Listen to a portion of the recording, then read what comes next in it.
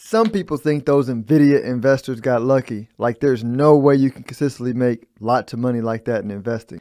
But then I started working with wealthy people and realized they weren't just lucky.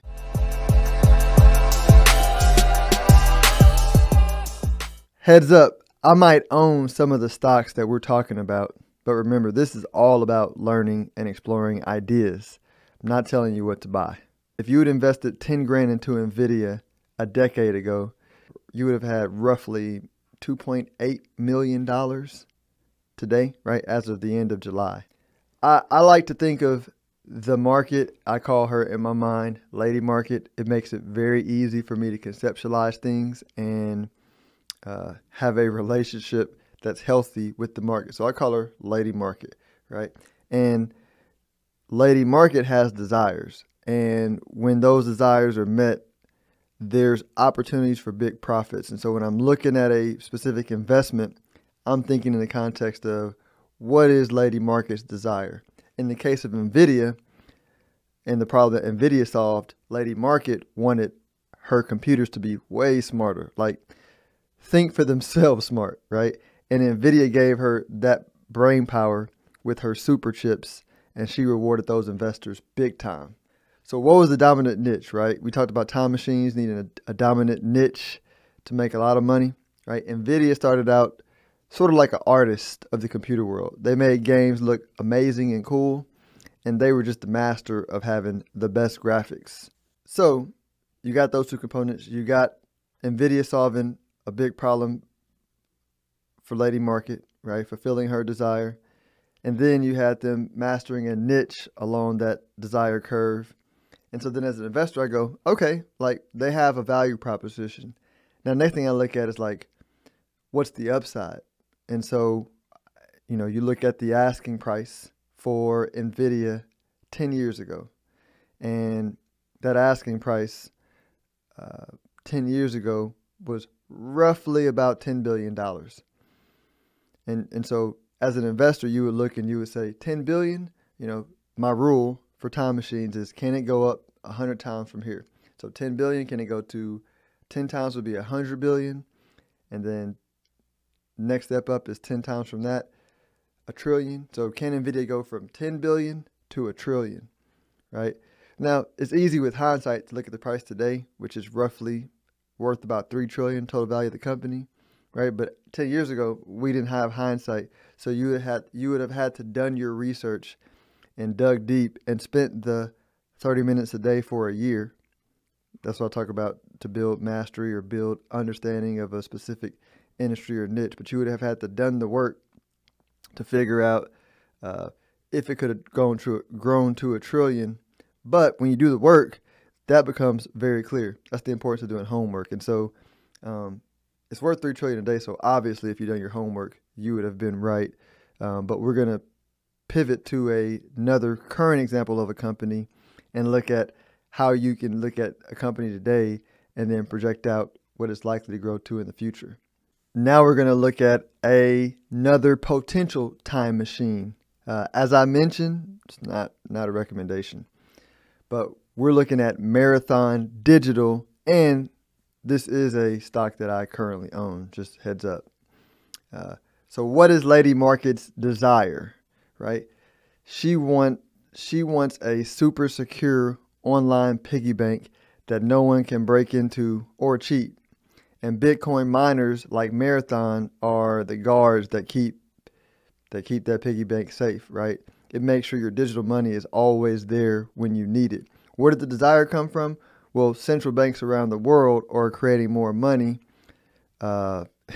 seeming like an infinite level, to pay for the government's irresponsible spending. And when they do that, it makes the value of the money their citizens use go down in value. And so Lady Market's like, I need to have a place where my money is protected. I like to think about Marathon Digital as sort of like a pro gamer with the fastest computer and the best skills. And they're the ones that can rack up the Bitcoin treasures faster than anyone else, right? So you got the Bitcoin ecosystem, which is the protected money. You got these Bitcoin miners, which are the guards.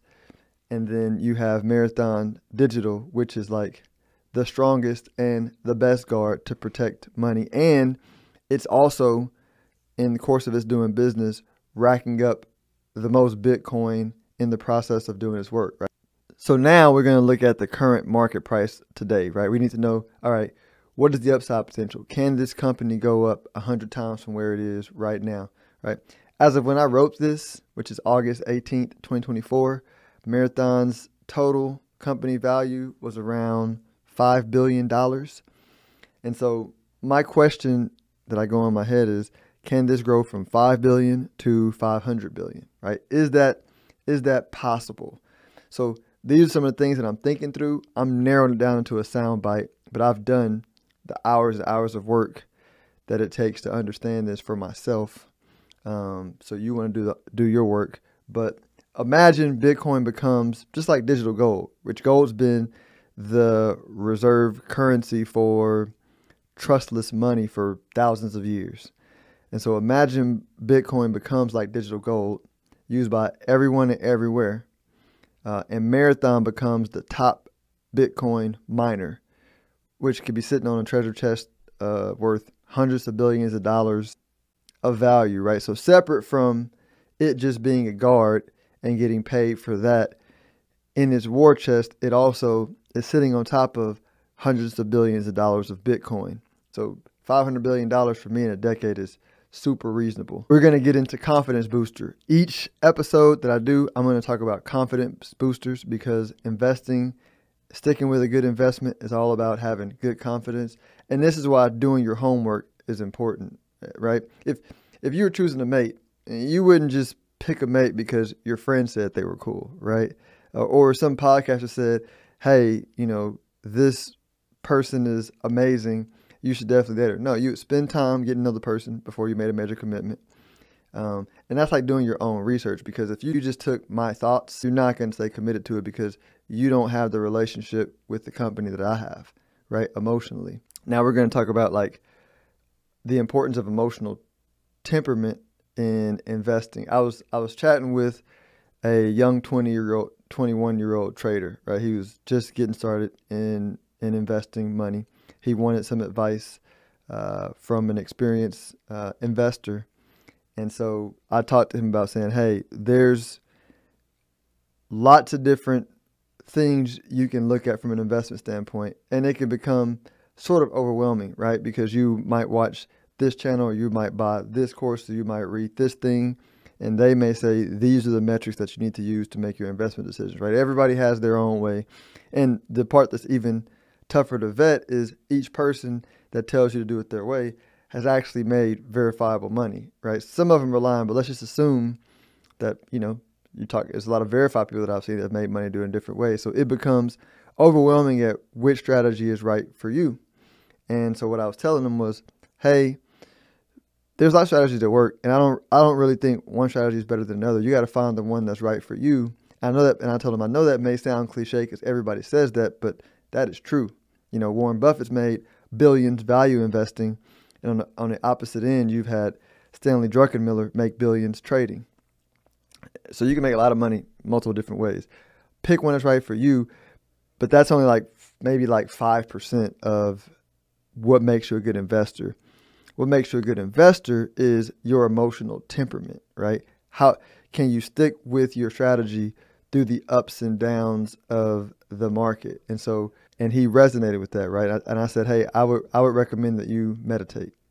And he's like, meditate?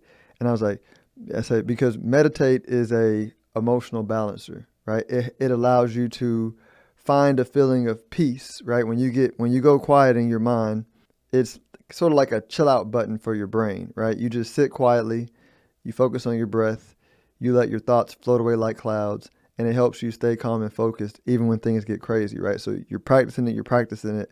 So then when you're investing and the market's moving over time, right? It's like a muscle, right? Because you can't just start bench pressing 300 pounds, in a week. You got to work up to it. But same thing with money, right? Money's very emotional, and you get to a point to where you can have the ups and downs, do what they do, and you be unbothered because you're confident and calm in your spirit, and you can ride it out. And that's like every great investor has ice cold blood when it comes to investing, and that's the most important skill to learn. So each episode, I'm also going to give you different things to test out, to do daily to help you increase your emotional temperament. The next topic we're going to talk about in the next episode is Shopify, right? How investors turn $10,000 to $200,000 in a decade from the IPO, which was about May 2015 to July 2024. Share your thoughts on other potential time machines in the comments. Like, subscribe, and hit the notification bell for more insights. Share the episode if you thought it was helpful to friends that are interested in investing. And so thanks for hanging out. Be fruitful and go multiply your money. Philip Washington Jr. is a registered investment advisor. Information presented is for educational purposes only and does not intend to make an offer or solicitation for the sale or purchase of any specific securities, investments, or investment strategies. Investments involve risk and, unless otherwise stated, are not guaranteed.